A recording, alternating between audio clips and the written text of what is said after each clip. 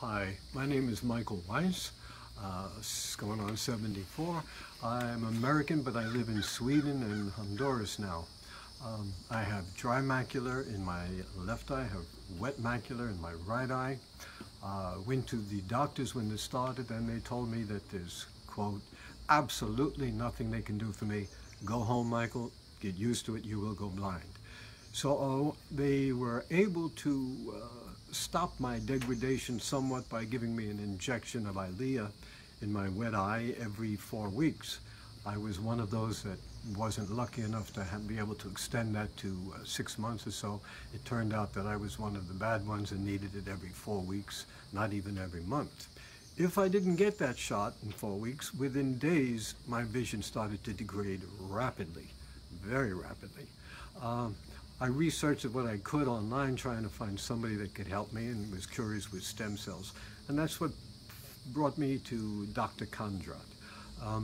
When I came and was interviewed with him, he asked me specifically, what is my goal? And I told him my goal, because of our lifestyle, which is very much far away living in the nature, that to have to be in a hospital every 4 weeks for this shot really took a big chunk out of our normal lifestyle and degraded what our life was going to be. I came here, he asked me what my goal was, and I told him it was to do away with the shots if possible. And of course after that, if it's possible, to keep my vision as it was.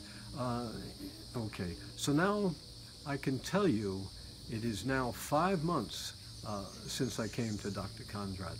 And I stopped the shots immediately when I came here. I believed in what he said. And I can tell you, normally if I don't have a shot within days, my vision starts to go off the cliff. It has now been almost 5 months. I have not had 5 shots, and my vision hasn't gone downhill at all. It's pretty much as it was when I started here. The distortion never returned. I'm still driving a car, I'm still reading okay, and I have a great deal of hope that not only will I not need the shots, but in fact, with what we're doing here, that I may see some improvement. And for those people out there that are listening to this and getting the shots every month and being told by their doctors that there's nothing that can be done, I don't agree with that. I'm a living example of a person who needed them, vehemently needed them every 4 weeks, and now have not had them for 5 months, and I'm still seeing pretty good. I have a lot of faith in this man, and I think he's very helpful in what he does. And for me, he's a blessing.